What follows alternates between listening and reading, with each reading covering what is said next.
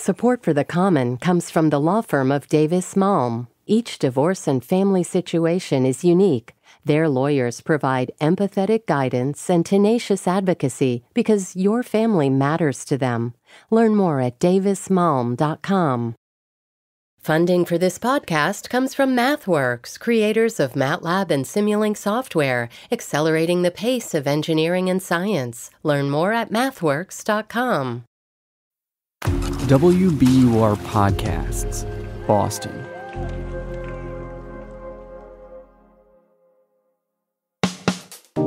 I'm Daryl C. Murphy, and you're listening to The Common.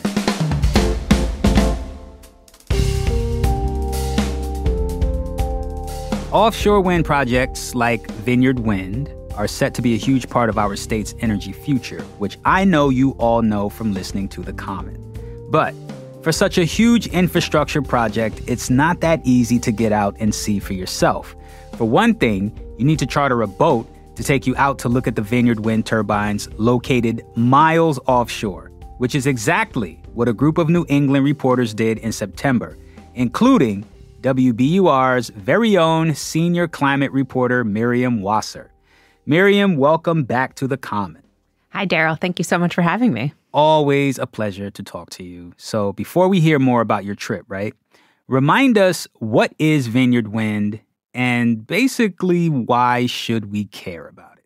Sure. So Vineyard Wind is the country's first large-scale offshore wind project. It's located about 15 miles off Martha's Vineyard. And when it's done, it will have 62 massive turbines, which collectively will produce enough power for about 400,000 homes. So that's a lot. Yeah. Now, why you should care. I'm going to start with why you should just care about offshore wind in general. Okay. So, and I really want to underscore this point, like, we need this power here in New England. By mid-century, electricity demand is expected to double in the region. And we don't have a ton of space, right? Like, we're not going to build a bunch of solar farms that are going to meet that demand. We don't have a ton of space for onshore wind. We're not really going to build more nuclear power plants here in all likelihood. So unless we build a bunch of fossil fuel plants, which is, there's not a lot of political appetite for anyways, like, we can't keep the lights on. Right. What we have here in the Northeast is really good, steady wind offshore. So, like, care about offshore wind because that's how we're going to keep the lights on in the future. And you should care about Vineyard Wind because it's kind of a bellwether. It's the first large-scale project, and all eyes have been on it since the very beginning. Offshore wind has been a long time coming in this country, and this is it's finally happening with Vineyard Wind. This is the moment. So you went out to see some of the turbines recently. Yes. So I went out with a couple other folks from WBUR, including climate correspondent Barb Moran, multi-platform editor Megan Kelly, and Franny Monahan, who produces this show. Never heard of her. Oh, yeah, she's great. So we got up super early one morning, and we all drove out to Cape Cod together. And there we met up with a bunch of climate reporters from the New England News Collaborative, which is a network of public media stations in the region. And we got on a mid-sized fishing boat and set out to our destination. Life jackets are located under these blue cushions that everybody's sitting on right now. So fighting over them, they're all orange, they all look the same. So we'll get you all dressed up. It was a really gorgeous day. Literally perfect for a 6-hour boat trip. In addition to the reporters and photographers, we also had a really stellar lineup of experts joining us. One of those experts was Michael Moore. He's a right whale biologist with the Woods Hole Oceanographic Institution. And he had gotten a very exciting tip that morning. A resident just east of Lucy Vincent Beach on the Vineyard saying that he claims to have seen a very large pod of killer whales. Oh. I have not seen the video, so we never assume nothing until we see something. Oh my God, my dream in life is to see a killer whale. I'm telling you, Free Willy was why I'm an environmental reporter. It's true. I owe my career to Free Willy. But anyway, the purpose of this trip was to give us all a chance to finally see the offshore wind turbines we've been reporting on for years. We got our first glimpse of the turbines about an hour into the trip. They looked like tiny stick figures emerging from the haze. They were a bit hard to see, and Barb suggested to our producer that she might get a better view from the bow. Franny, you want to crawl out on that thing out on the front? That's really funny. Really funny, Barb. I'll hold your. Oh, yeah, I can see one, I can see him. It's hard without sunglasses on, but you can see him a little bit just rising out of the horizon.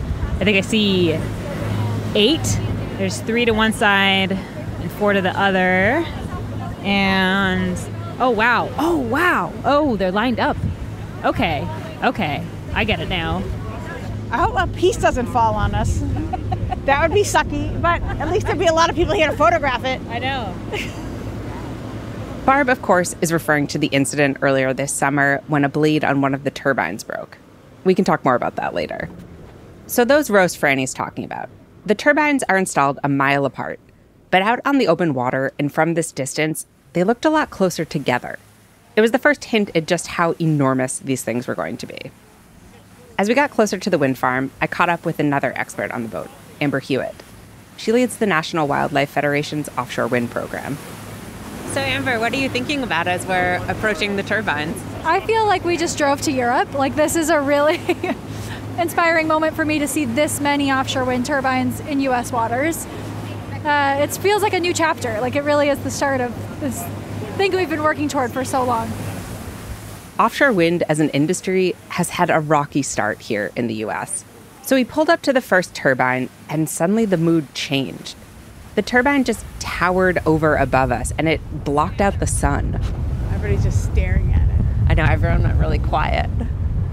It's amazing. We just passed under one, and it suddenly goes from looking delicate and dainty in the distance to giant and sturdy. Everybody has their iPhones out trying to take pictures of it, and none of the pictures. No one's photos can do it justice. We passed under several fully constructed turbines like this, and we passed by partially constructed ones.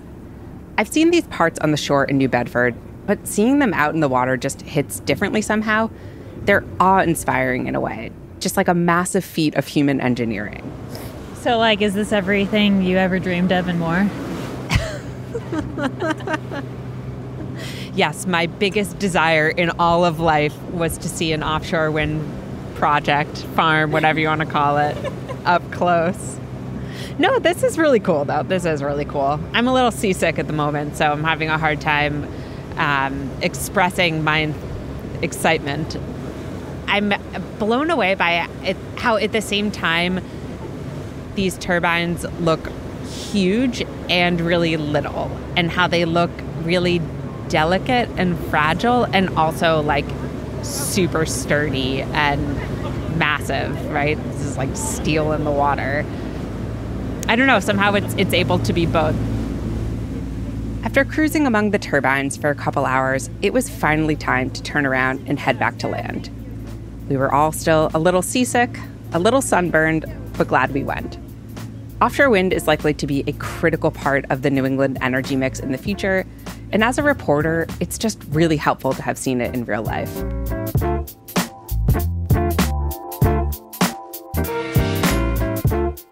We'll be right back.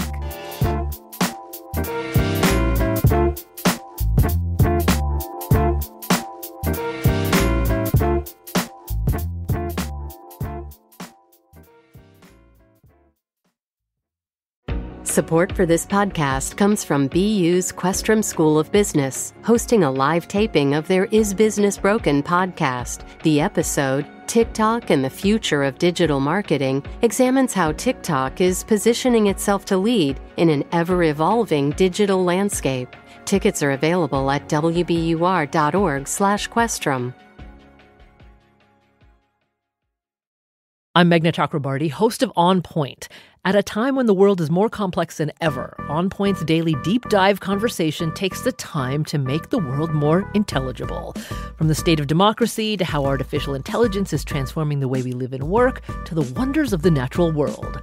One topic each day, one rich and nuanced exploration.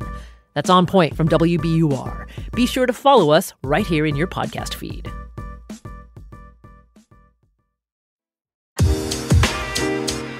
And we're back with WBUR Senior Climate and Environment Reporter Miriam Wasser.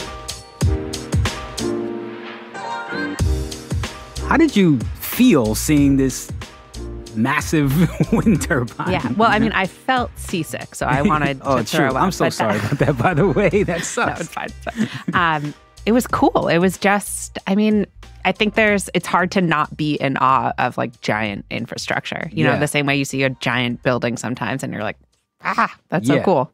And so, Miriam, while you were on the boat, the federal government actually made some news. They announced that on October 29th, next week, they're going to hold some sort of auction for wind development in the Gulf of Maine. Remind us where that is and how this auction will work.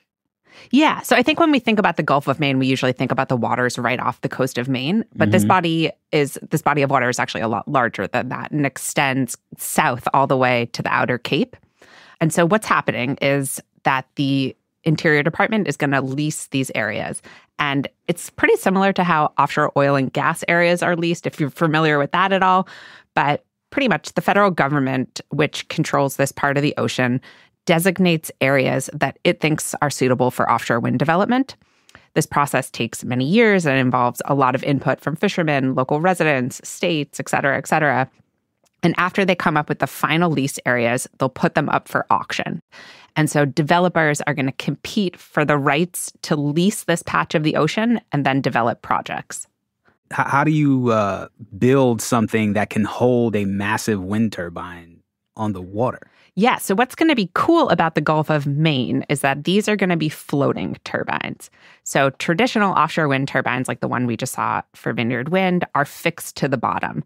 And those work fine in relatively shallow water, but the future of wind is floating. And the reason you want to do floating is that they can just go in deeper waters like the Gulf of Maine and just like basically unlock a ton of power that traditional fixed bottom turbines can't work in. Okay, I want to come back to Vineyard Wind. Yep.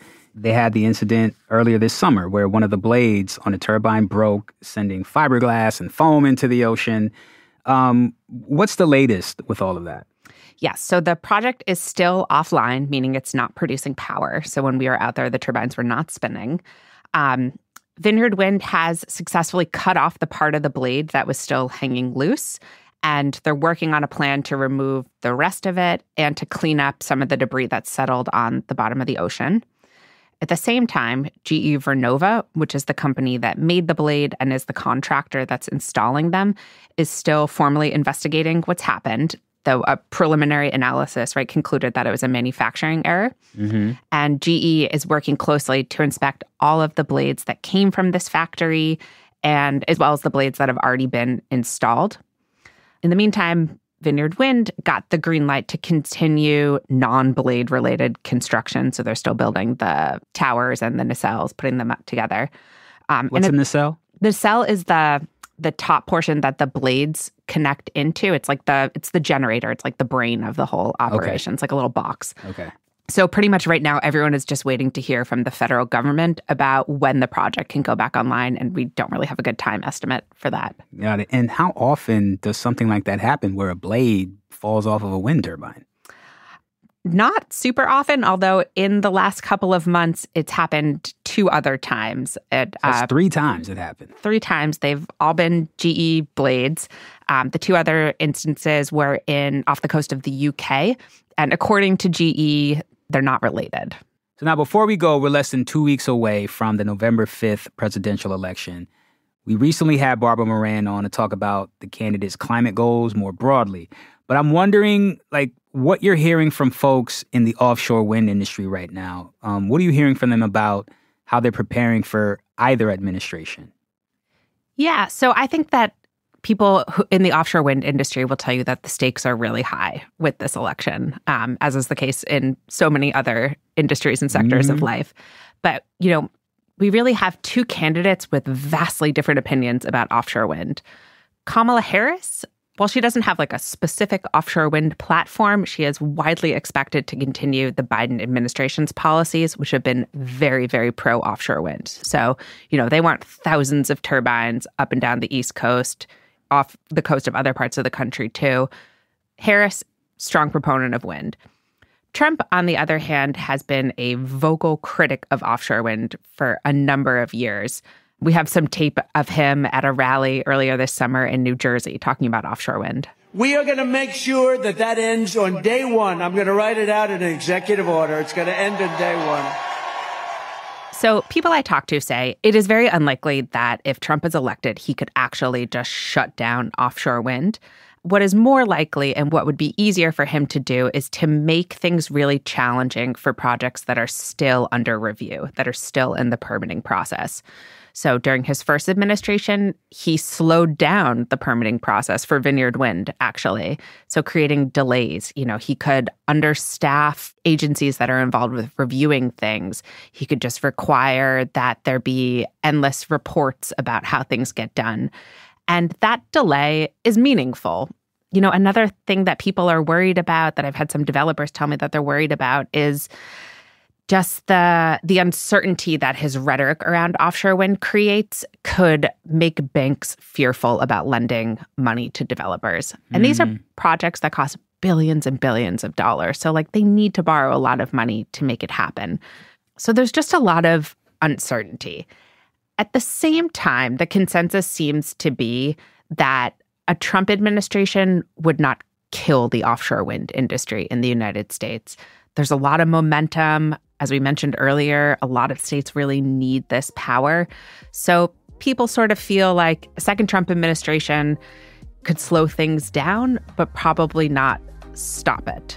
And so I think, if I had to summarize how people are feeling, I'd say there's a lot of anxiety, but not doom. Understood. Well, of course, we'll be waiting and we will see. Indeed. Well, Miriam, thank you so much for sharing this story with us and taking the time to talk to us about it. It's always a pleasure, Daryl. That's WBUR Senior Climate and Environment reporter Miriam Wasser.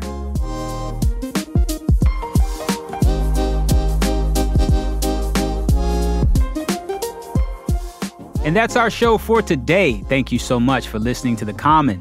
If you like what you're hearing, please go to wherever you listen to podcasts, rate and review us. Let us know how you're liking the show. And if you want to get in touch with us, hit us up on Instagram at WBUR The Common, or send us an email at thecommon@wbur.org.